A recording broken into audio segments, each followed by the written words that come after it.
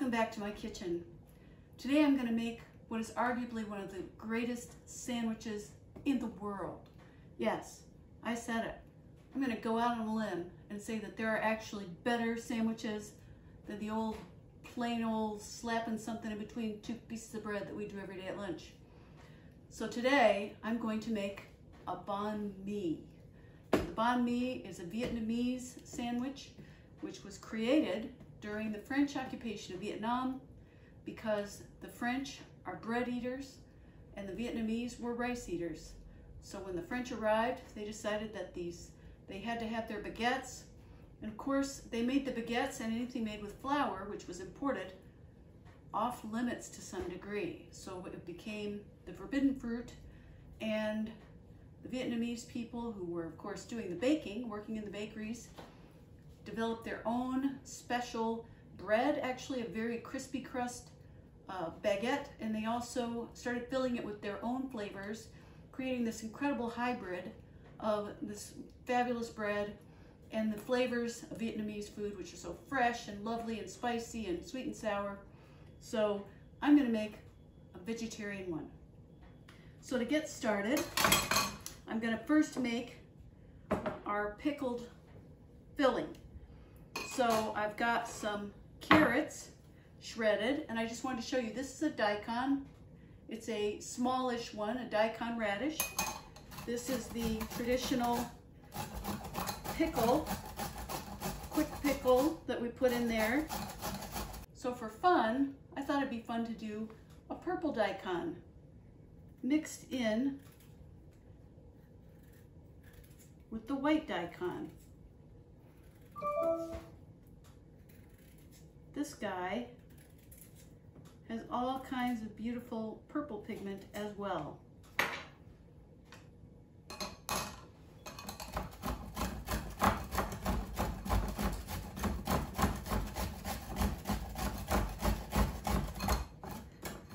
A little bit of that, and we've got our quick pickle ingredients, and I'm just going to stir sugar. The recipe will be on in the comments and also up on my blog at robinasbell.com. And this is based on a recipe that I did for a book I just love, The New Vegetarian. So I hope you'll check that one out online. It's out of print, but it's still delicious. So we're just going to let this sit for a little bit and just do a quick stir fry of the filling, and I'll get that going. I've got some shallots,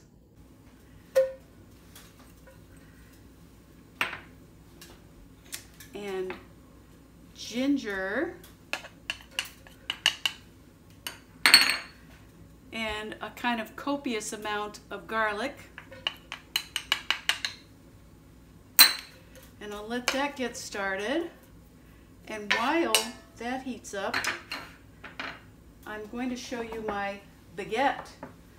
So here is this fabulous baguette. Now this is not like the traditional French baguette that is used in Vietnam. This is an incredible filone from the Bakersfield Flour and Bread Company. And so here in Minneapolis, we get this incredible bread. And I like a little bread with a little bit of heft, and look at those incredible bubbles. So I'm going to put this, I've got my Aquafaba mayo, which I made in another episode, and I'm just going to slather that on there. And I have my broiler heating up, so you just put your mayonnaise. And this is, again, aioli, so we're doing super garlicky. And I'm going to have this ready to go in the broiler as soon as my filling is done. It just takes a sec, as you may know. Don't put anything in the broiler until you're ready.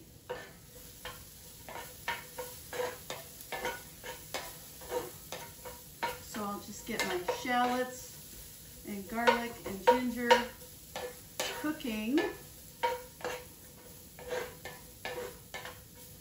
And I have some 5-spice. 5-spice is really fun in this. It kind of makes it a little different than some of the other ones. And the thing about banh mi is banh mi just literally means bread in the Vietnamese language. But colloquially, it has become this sandwich, which is the only way that we eat Vietnamese bread. So it's just gonna, oh, if only you could smell this, smell-vision. And I'm throwing in a little sugar and some soy sauce. And it's really just that simple because the seitan is already cooked and already ready to go. So I'm going to put the bread under the broiler. You want to keep an eye on your bread in the broiler and your seitan in the pan.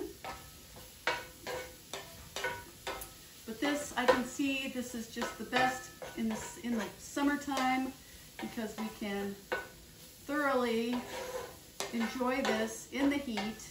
Now, most of the time when I've bought a banh mi on the street, it's just cold. It's usually just wrapped up in a little paper wrap.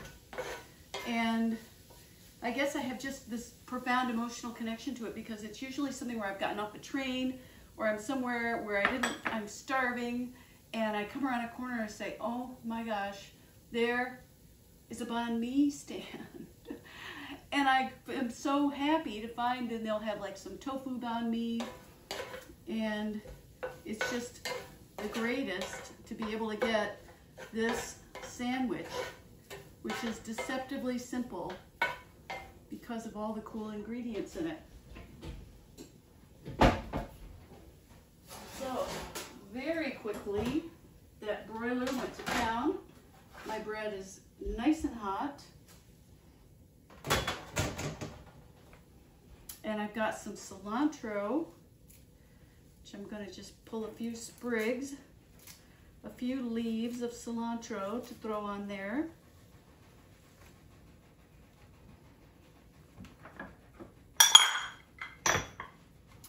And so here goes my banh mi sandwich.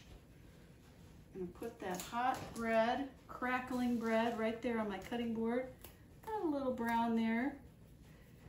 Put some seitan right on that hot toasted bread.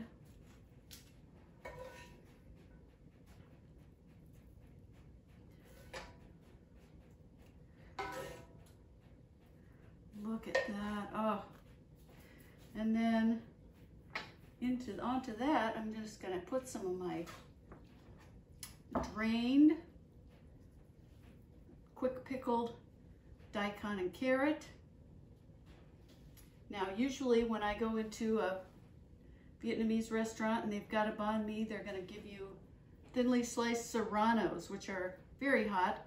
I'm just going to use these jalapenos because they're easy to find. And then I'm just putting some cilantro leaves on there.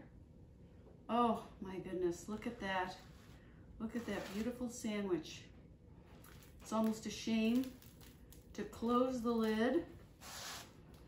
And then I'm going to cut it into pieces.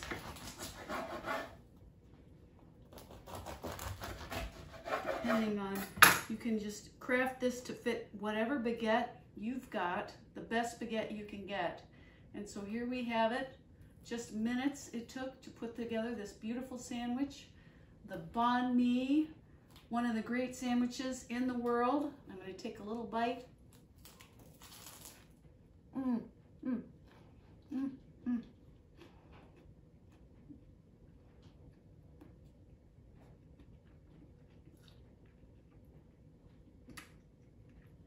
It has everything.